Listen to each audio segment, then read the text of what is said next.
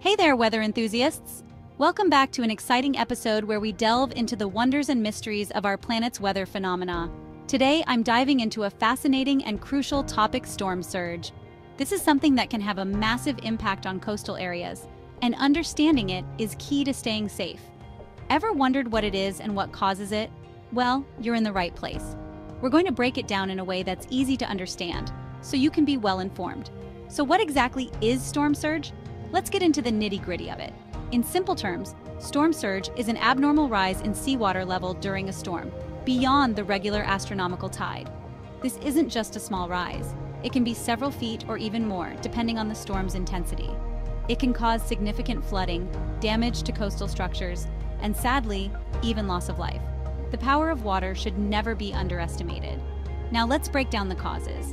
Understanding these can help us predict and prepare for storm surges more effectively.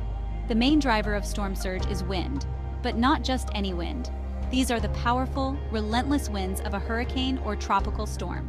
When strong winds from a hurricane or tropical storm push on the ocean surface, they force water toward the shore, causing it to pile up. This is why coastal areas are particularly vulnerable.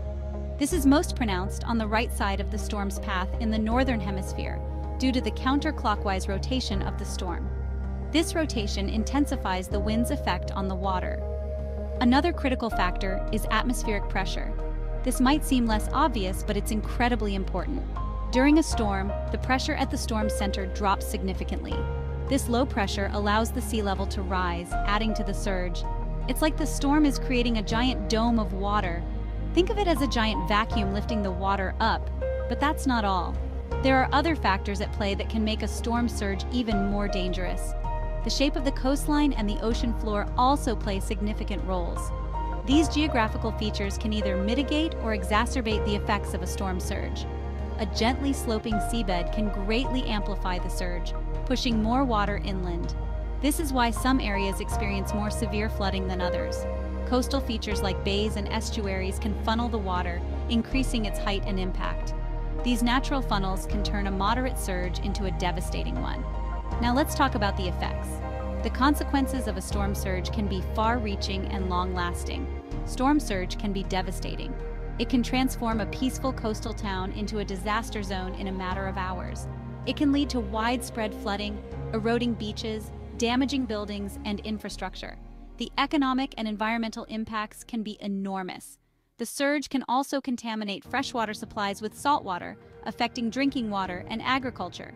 This can lead to long-term issues for communities. In severe cases, storm surge can be life-threatening, making accurate forecasting and timely evacuations critical. Lives depend on the ability to predict and respond to these events. So how do we stay safe? Preparation is key.